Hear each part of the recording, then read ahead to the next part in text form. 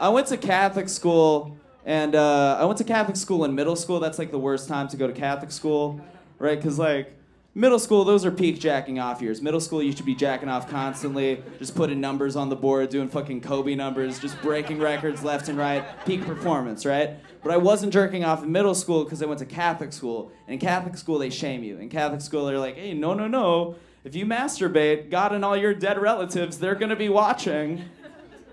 Like, in retrospect, it's like, yeah, that's not on me, what?